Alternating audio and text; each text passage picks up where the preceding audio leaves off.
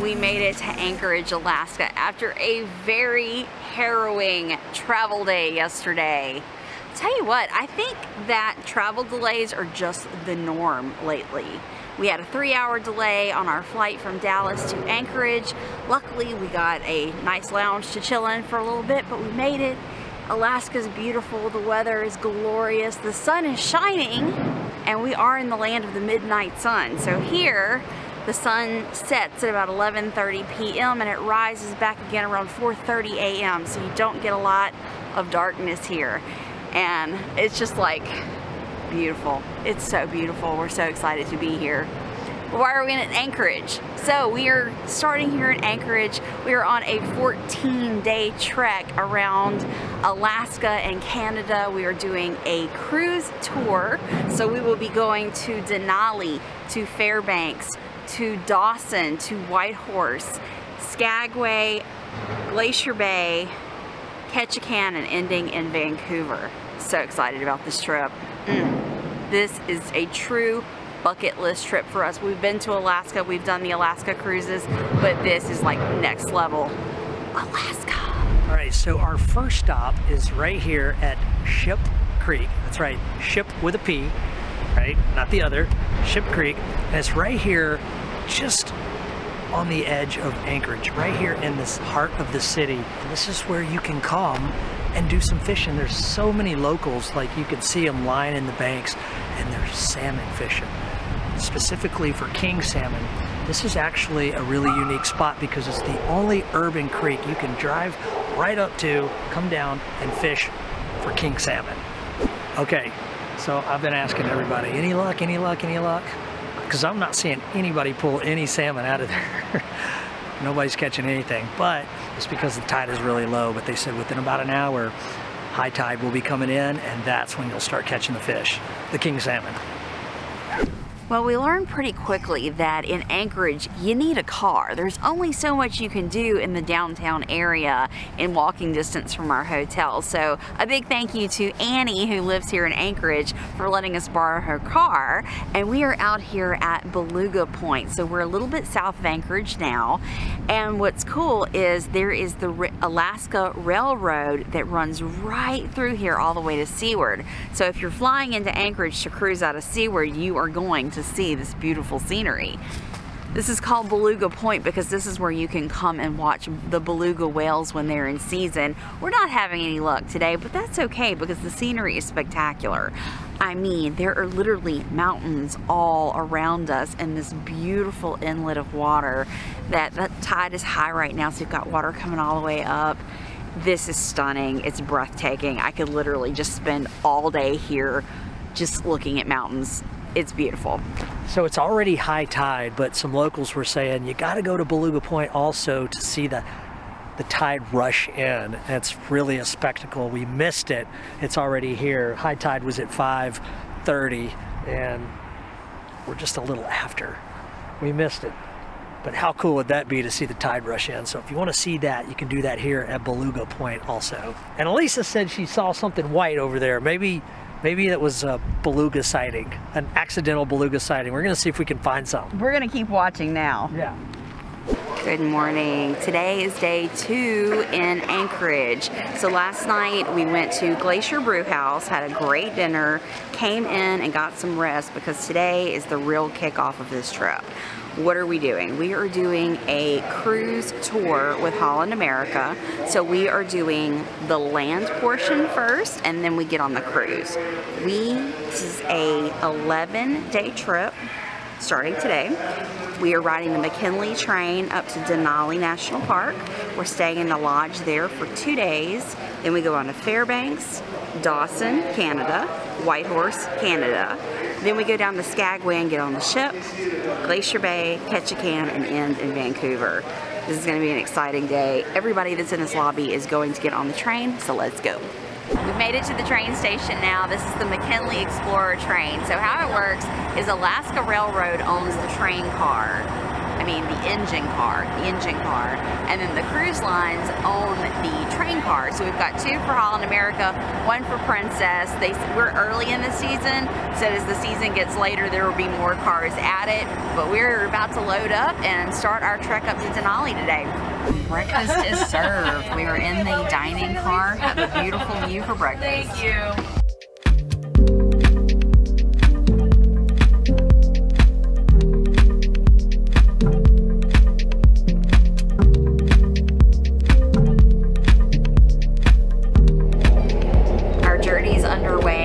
On this train all day. So from we got on around 8:30 this morning till about 5 p.m. tonight is when we're gonna arrive at the lodge. So it's just beautiful views. We can watch from inside, we can watch from outside. There's a dining car where we already had breakfast. We're gonna have lunch in a little while. And I know, it's like, there's a viewing platform right here behind me, or we can go all the way to the back of the train viewing platform, which we will do at some point. But right now, it's just, we're getting into there. I can see some mountains. We're going alongside a river right here. It's just beautiful.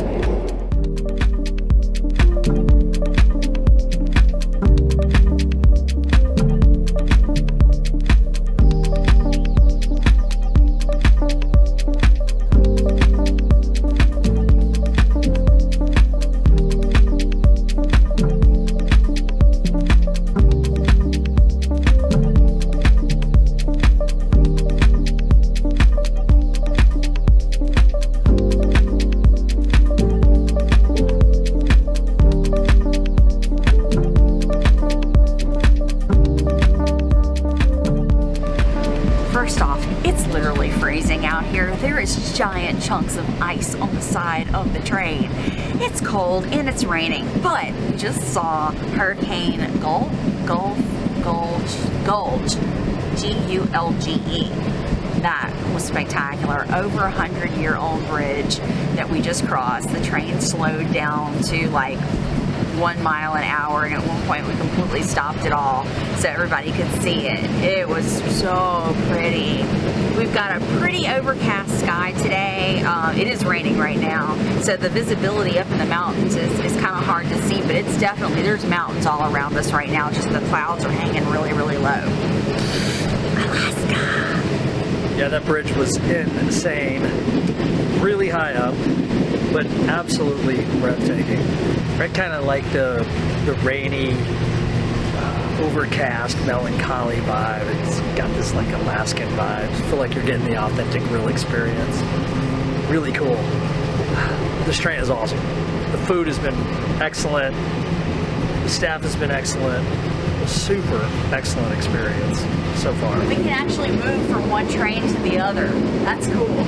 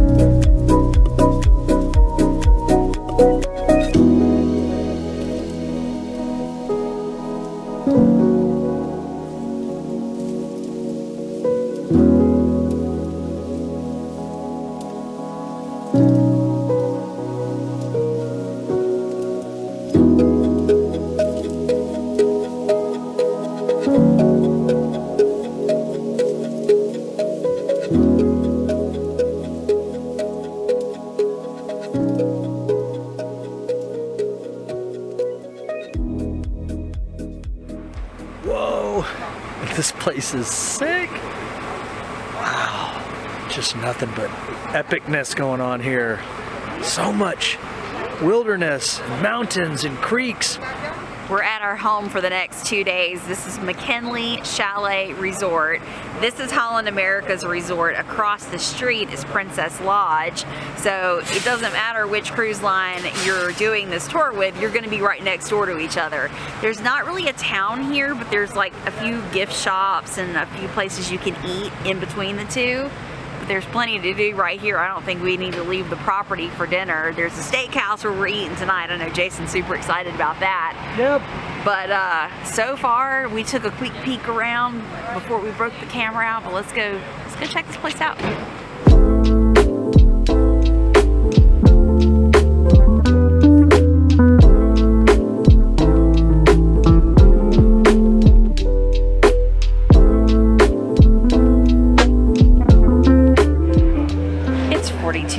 And drizzling outside, so this fire feels fantastic. Yes.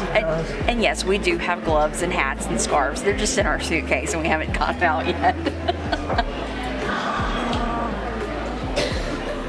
So this resort's pretty big. So we just walked through the main building, which is where you come in, registration, tours, all that good stuff. We are in one of these smaller buildings behind the main building, but there's more that way.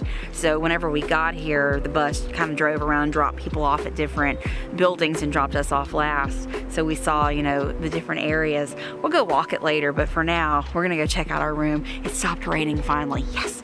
And it's not supposed to rain anymore tonight. Ooh, this is us, this is our cabin. Savage River Suite is the name of ours. G102, let's go check this place out. Whoa, holy moly. This is a house. This is like a house. So what do we have here? We got a huge TV hanging on the wall. We got chocolate chip cookies for Lisa. We got a bottle of wine, table, couch. Really nice bathroom here. Oh, and a huge king bed. Look at that bed. This bed, it's a king, but it looks bigger than that because it's got this massive headboard and it's like up on a platform. This is a really cozy room. So we've actually got 2 rooms. This is a suite. So we have the bedroom area, the living room area, bathroom, so I guess that's technically 3 rooms.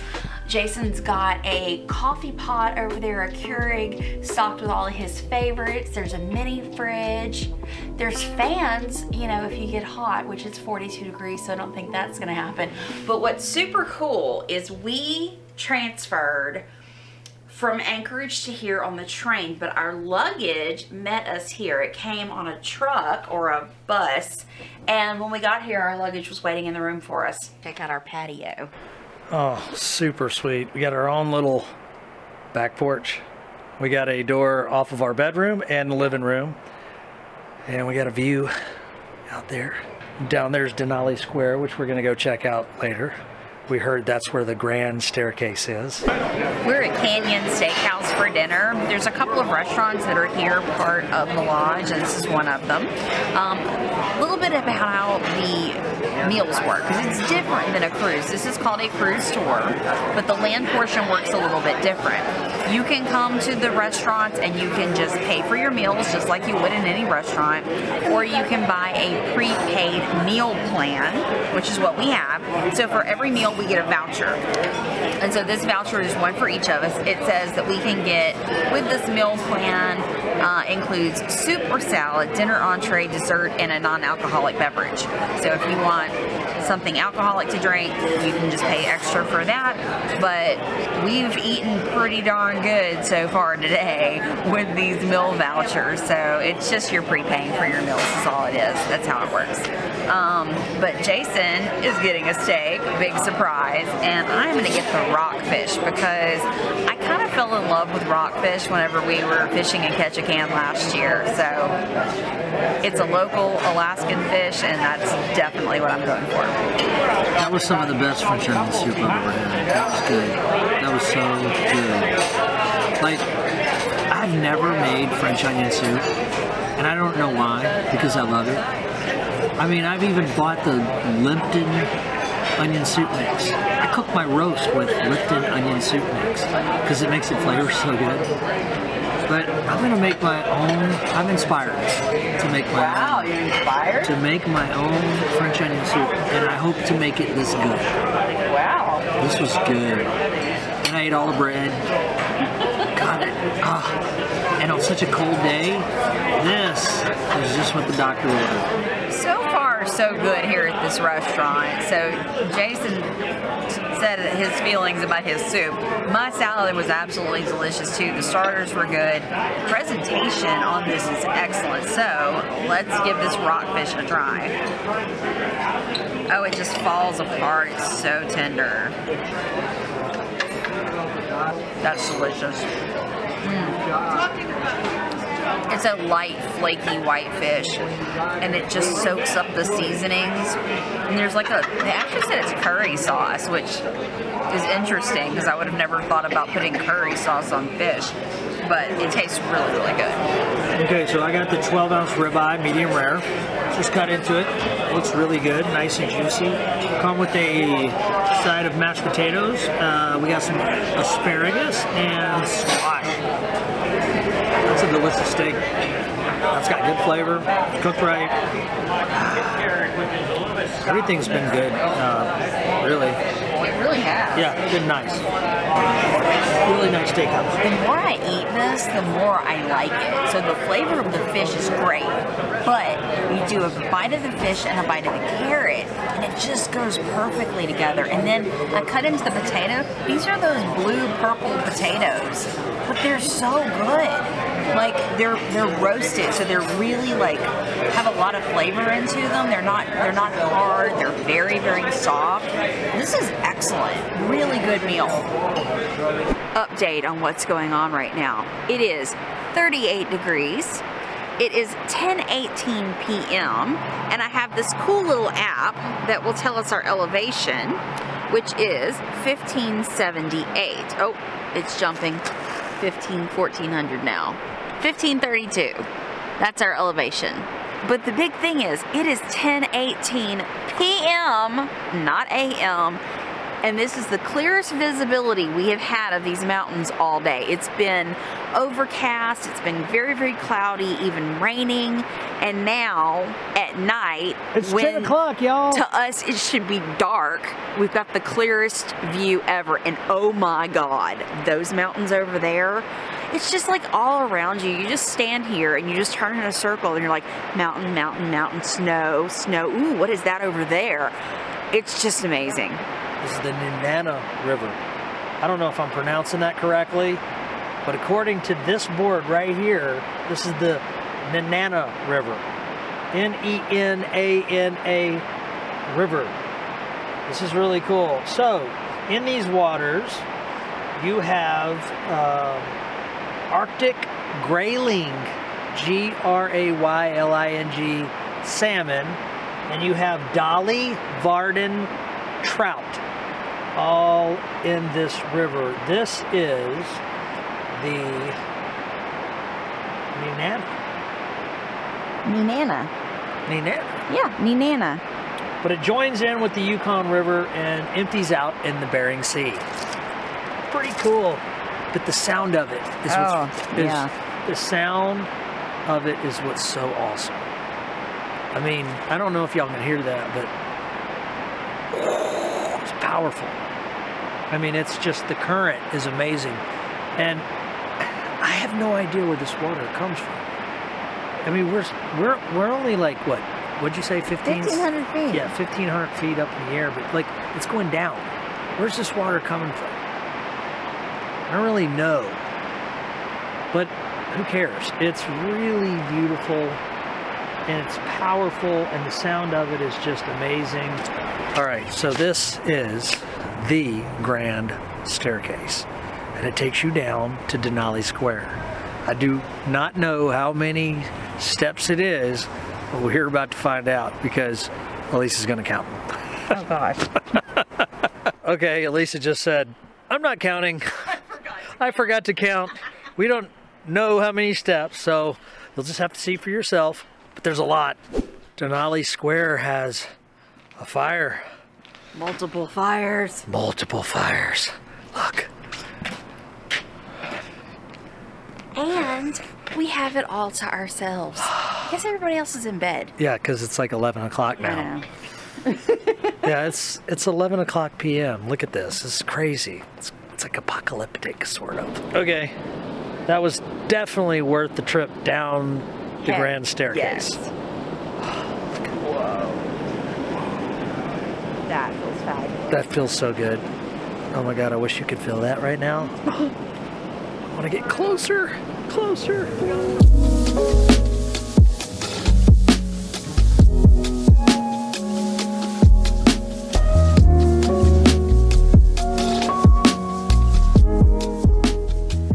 This is neat. This is a very, very old vehicle right here. So the sign says from stagecoach to safety coach. So this was one of the first vehicles other than a horse-drawn stagecoach to bring people up into Denali. And this is about from the 1930s is what it's, oh no, 1924. But pretty neat. It looks like part of it's built out of wood. A vehicle with like wood on it.